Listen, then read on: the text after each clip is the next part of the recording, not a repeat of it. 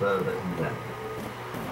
One by one, Boromir and Aragorn carried the boats, while the others toiled and scrambled after them with a baggage. At last all was removed and laid on the portageway. Then, with little further hindrance, save from sprawling briars and many fallen stones, But my lad Sam will know more about that. He's in and out of Bag End, crazy about stories of the old days he is, and he listens to all Mr. Bilbo's tales. Mr. Bilbo has learned in his letters, meaning no harm, mark you, and I hope no harm will come of it. Elves and dragons, I says to him, cabbages and potatoes are better for me and you. Don't go getting mixed up in the business of your betters, or you'll land in trouble too big for you, I says to him.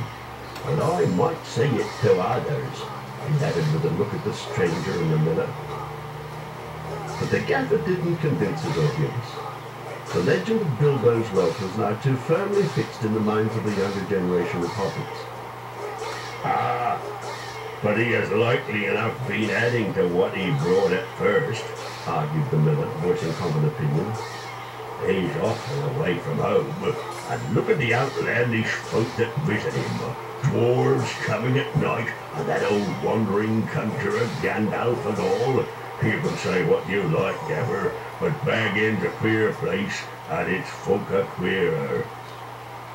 And you can say what you like about what you know no more of than you do of boating, Mr. Sandyman, retorted the gaffer, disliking the miller even more than usual.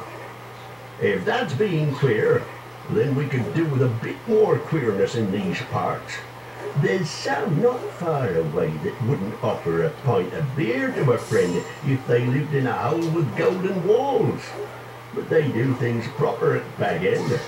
Our Sam says that everyone's going to be invited to the party, and there's going to be presents, mark you, presents for all, this very month as is. That very month was September, and as fine as you could ask. A day or two later, a rumour, probably started by the knowledgeable Sam, was spread about that there were going to be fireworks. Fireworks, what is more, such as had not been seen in the Shire for nigh on a century. Not indeed since the old Took died. Days passed, and the day grew nearer. An odd-looking wagon laden with odd-looking packages rolled into Hobbiton one evening and toiled up the hill to Bag End. The startled hobbits peered out of lamplit doors to gape at it.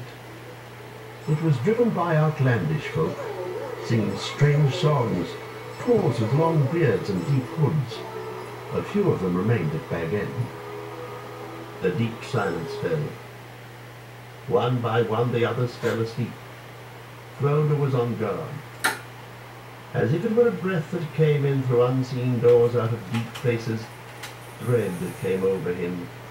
His hands were cold and his brow damp. He listened.